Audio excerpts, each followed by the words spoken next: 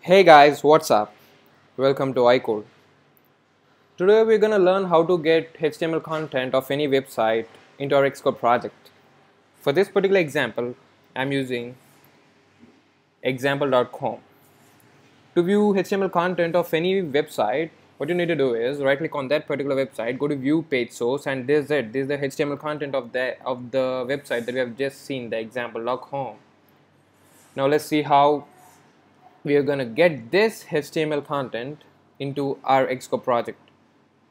Open up XCode, create a new project.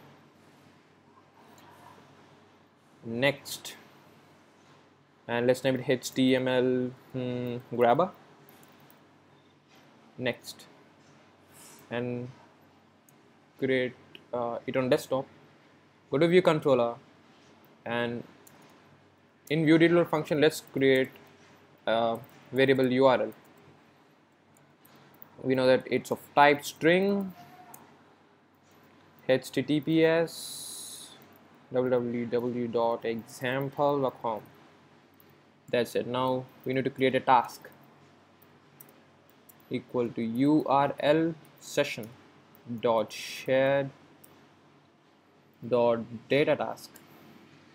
Double click on this. Now URL session is something like opening up your browser on your phone. That's it. Now URL is URL data. We're gonna get data, response, and error. Response and error. Now you know that you have a website with this particular domain, example.com. What if the website is something like example blah blah blah blah blah blah .com? You know, there's no website, right, with this particular domain. So for that reason, we're gonna say if error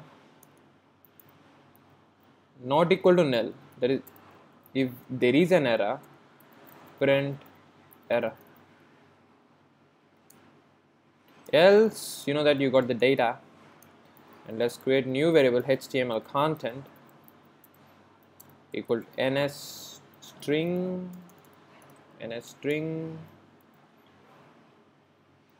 data with encoding. We need to encode it to view it in HTML, and data is nothing. We got the data,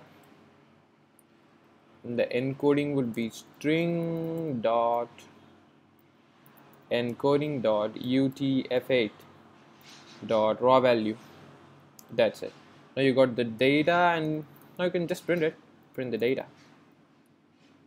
And after creating the task, you need to resume it. Don't forget, you need to resume the task dot resume. Let's run it on iPhone 5s. We got an error here. I think we need force unwrap it. Let's unwrap it.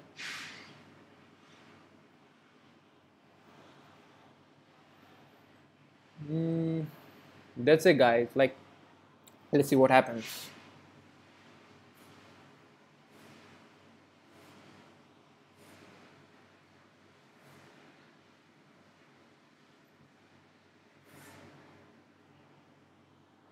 Come on.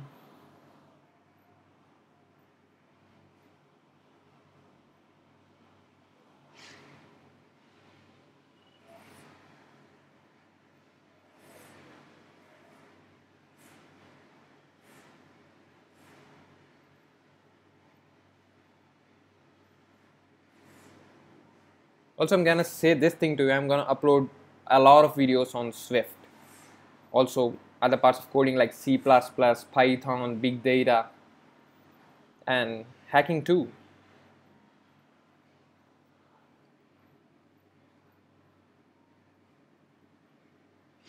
Oh, sorry. Now we got the data as 1270 bytes. Here we need to print HTML data, not the data. HTML content. Let's run it again and just see. So what was it telling? Yeah, I'm gonna upload many videos frequently, like daily maybe, on C++, Python, and etc. many more. So don't forget to subscribe. And here it is, guys, the HTML content of this website that we have just seen. It's just quite equal to the same thing that we have seen here. So that's it.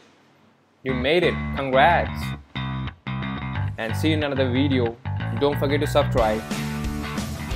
Have fun coding. Goodbye.